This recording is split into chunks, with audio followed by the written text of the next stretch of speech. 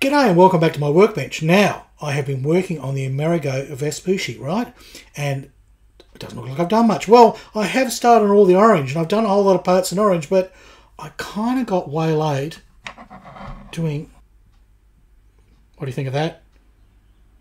That's as close to the photo that I've got, and also the box art, as I can get. Would you like to see how I managed to basically fix that whole balcony rail up? Because this is what it looks like before, right? Very boring. And then that's what it looks like now. Much more interesting. So, would you like to see how I accomplished that? You would? Great! Roll the music.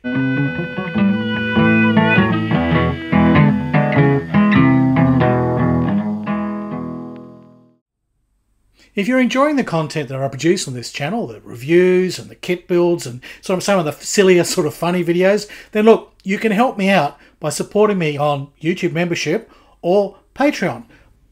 Plus, my YouTube members and Patreons get these videos early and advert free. Yep, none of those stinking adverts. Plus, they get access to all kinds of behind the scenes stuff where I sort of explain what I'm doing, help with answers to questions and sort of tips and tricks, and coming soon, merchandise. Yes, you too can get a Tug t-shirt for less than the price of a coffee a month. Yeah, it's not much, really. It'll help me out. And if I get enough of you really supporting me, I can produce more and more videos. So please consider supporting me on Patreon or YouTube or even with one-time donation.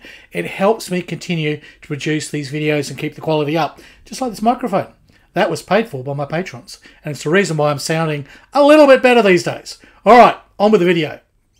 I spent this morning masking so that I could paint the brown-orange trim there along the top of the hull.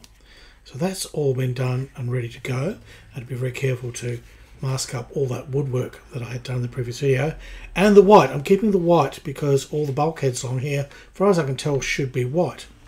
So what I also did then, I thought, well, seeing as I've had to mix up some orange, and this is what I've done, I've made my orange-brown here as close as I could to the photos. So it's certainly a lot different to that ghastly orange in the kit.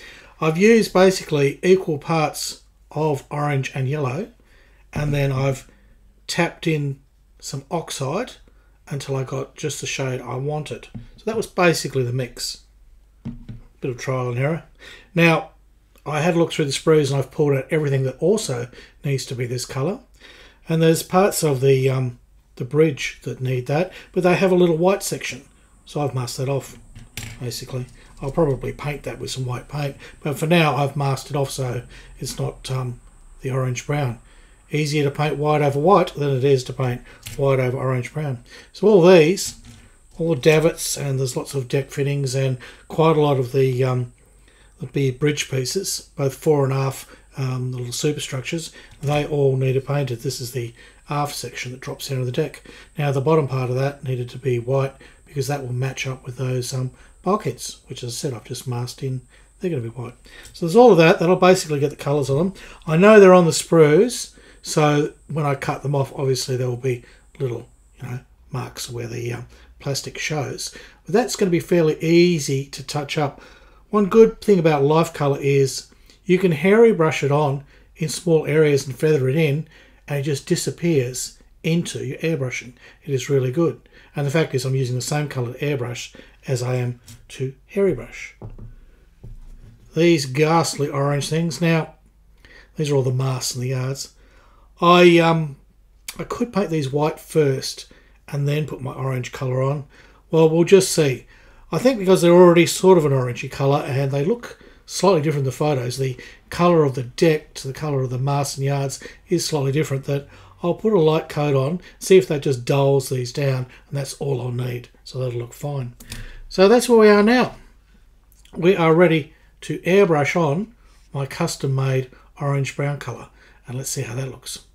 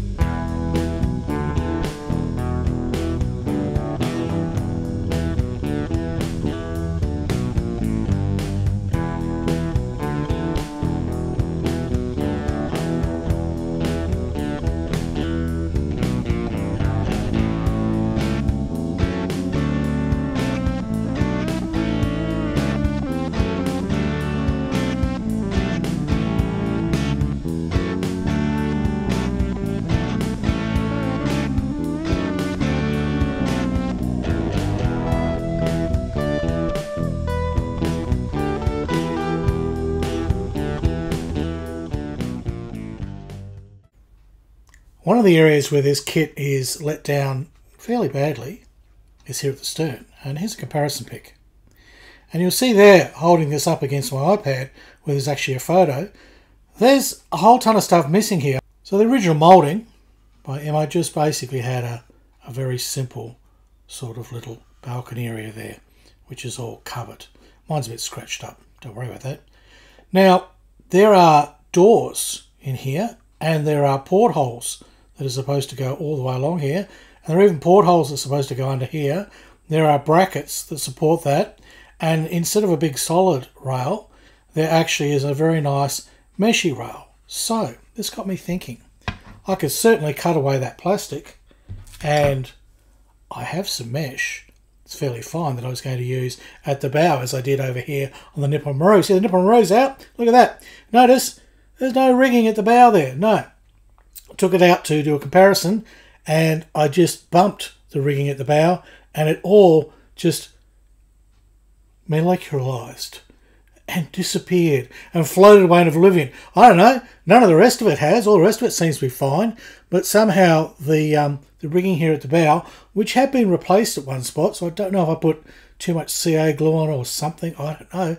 Something's affected it. Who knows? We'll talk about that later. But anyhow, yeah, I've got the mesh, and I have used that at the bow before as a sort of little netting, and it works quite well. So we can certainly use this to make a railing. And if I have a look at the photos that are online, it's not straight up and down like normal railing, it's a diagonal mesh. So that's great. I can cut a little diagonal piece out of this to perfectly fit at the stern here. The other thing is I'm going to need some brackets, and I'm going to need those doors. Well, luckily I have lots of photo etch lying around. This is from the Varag, and I bought this photo etch set only to add a few little things. And it has here a whole lot of these tiny little brackets, which I think are supports for the boats. And I'm never going to use them with the Varag, but they just happen to be about the right size to fit underneath there. So I should be able to just pop a few of those in. See how I go before I go insane. And rummaging around inside my grass spay where I had the full PE set for the Academy kit. Of course, I bought the trumpeter kit, so I didn't need to use all this. I have doors and hatches and all kinds of things left in this that I can use. So we'll be putting some nice doors on the back there. I'll be drilling out some portholes. I'll be measuring up the whole thing with my little calipers. These things are great. This was only like 2 shekels out of China. Okay, and it is a little wobbly, but if you measure like for like, it'll match. So you know, sometimes when you've got like a 0.1mm drill bit and you stick it on there, it tells you, yeah, it there you go. There's a difference. So you got to watch that 0.7. So it's you got to know the point that it's actually most accurate. It's certainly not accurate at the tips. Those tips are terrible. But there's a point about there where it measures quite well. And if you always use the same point, measuring like for like, then you'll get a relative reading that's correct. Another thing that was very annoying, I'll show you now before we go on to the width here of the hull, the top half, which you're not going to be able to bend or do much with. It's pretty fixed, right? It is 1mm wider than when you put the hull halves together down here. So it didn't really match up very well. So I solved the problem by putting this little spacer in. First I used my snappy little sort of measuring tool, and I found it was 1mm different between the upper hull and the lower hull. So I measured this little space and added 1mm and then pushed this in. And it was a bit of a push. It didn't really like it. So, I mean, I'd glued this fairly securely here and here, but I think I had a similar problem with the nipple row. Another little trick you got to do with these kits is there's no way to actually position it from the lower to the upper hull, right?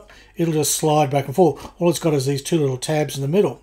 So I found when I did the nipple row that all we need to do is make a little pin in the bow that'll sit in the space there, and that pin in the bow, right, will hold onto there, so then you can click it all together, and then you'll get a reasonably good connection. It's not perfect.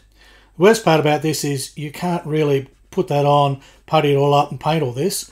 Not if you want to do your rigging, because your rigging is all internally here. The rigging as per the kit. You see there's a whole lot of holes in there.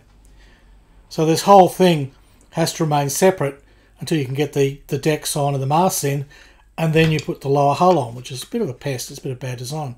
I mean, we could completely forget about their holes and just do our own rigging, but I've sort of come this far and I've done this much.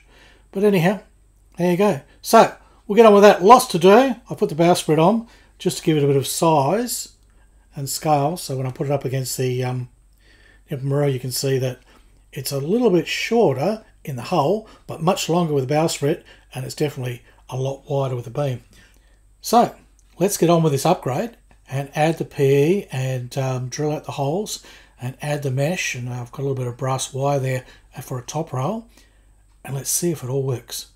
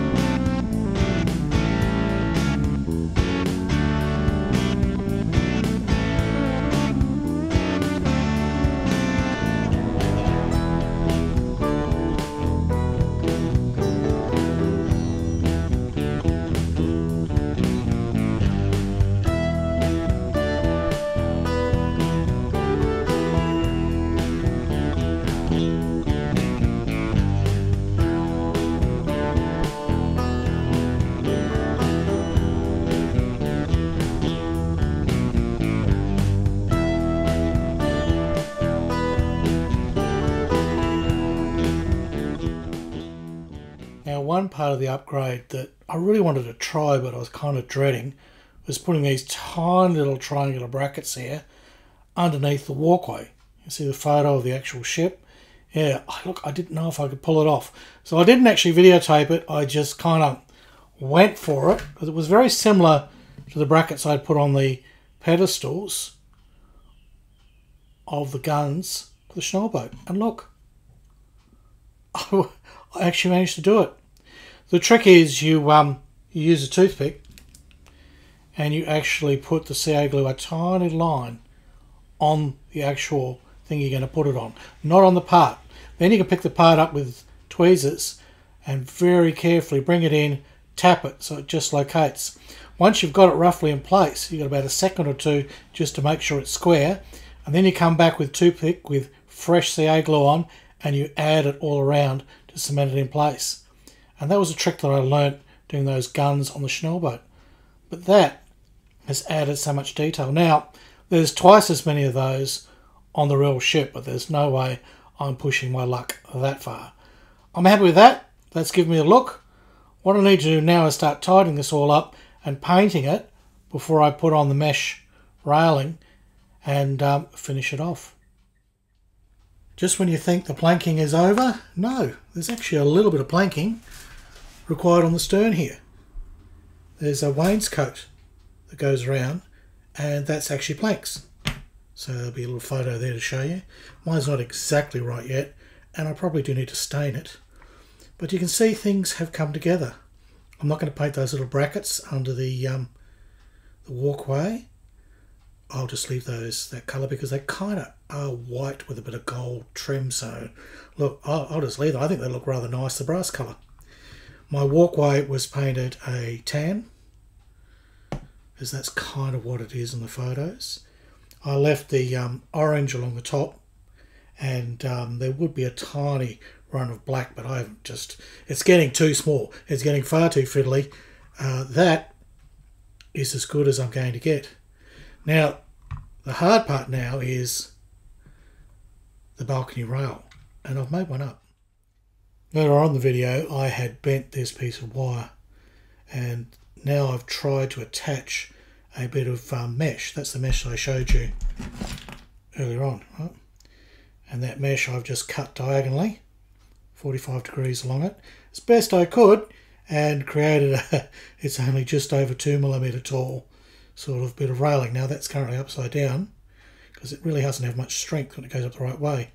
I have made my railing, the top rail there, a little bit too long deliberately, so that it fits into 2 holes that I have already pre-drilled. So now we'll see, moment of truth, can I poke my rail into the hole without destroying this whole tiny little bit of mesh, and will that finish it off? Could be a disaster, we'll see. Well, there was a little bit of swearing off camera and I had to shut everything down because Bass the cat was getting upset. But it's not perfect, but I have a railing. It needs a little bit of a tidy up, but I'm going to CA glue it into position before it moves anymore, and then I'll get in there with very fine photo etch scissors and cut out bits of rail that have frayed loose and glue bits of rail back on that have come off. But I think you'd have to admit, I'll need 2 fingers as wobbles. I think you'd have to admit that is a hell of a lot nicer than when I started, and it really wasn't that hard to do. Okay, it's about probably 6 hours modelling, and to some of you might say, well, that's a lot, Harry. Well, for me, it was something I wanted to do and achieve, and I did. I've achieved it, and I think that is going to really make this model look so much better. Remembering that this is tiny, okay, so you're really only seeing it. But compared with what we started with, I'm very happy. I did what I wanted to do. I've got proper railing, I've got brackets, I've got doors, I've got everything. So that was a whole video, yes, I know. Well, at least it wasn't a video about planking, but it was a video about making a railing. Yeah, there you go. If you've liked what you've seen so far, then please comment, like, subscribe to my channel. And if you really want to help me out, then you can go to Patreon or become one of my YouTube members. And that gives me a shot in the arm and a bit of cash to spend on kits, and, you know, just basically gives me the freedom to make more of these videos because they do take a lot of time. Anyhow, if you've enjoyed all that, please watch the rest of the series, and there's heaps more videos on my channel. But for now, we'll leave it there. We'll come back with the deck ornaments, and we'll try and get into those masts. I'll try not to find something else to scratch build. Well, I can't promise. Something always happens. Anyhow, that's it. It's goodbye from Australia, and it's hooroo from Harry Houdini.